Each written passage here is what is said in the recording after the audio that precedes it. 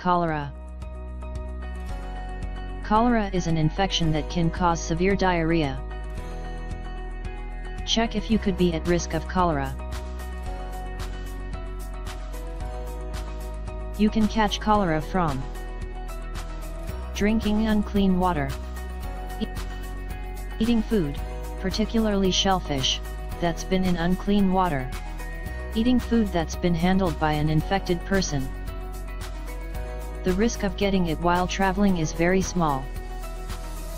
It's mainly found in places without a clean water supply or modern sewage system, such as parts of Africa and Asia.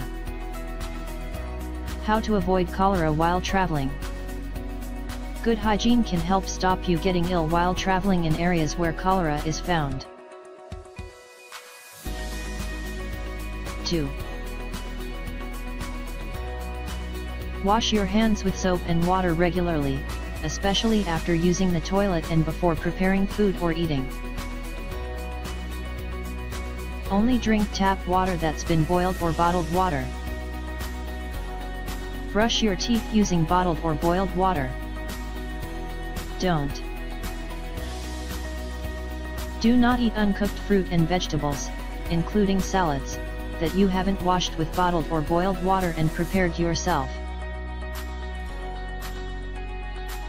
Do not eat shellfish and seafood. Do not eat ice cream or have ice in your drinks. You can get vaccinated against cholera if you are at risk. There's a vaccine for cholera, but most people don't need it. It's usually only recommended if either you're traveling to an area where cholera is common, and you'll be visiting remote places without access to medical care. You're an aid or disaster relief worker going to an area where a cholera outbreak is likely. The vaccine is given as a drink. For adults, 2 doses, given 1 to 6 weeks apart, can provide protection for up to 2 years. You need to have had both doses at least a week before traveling.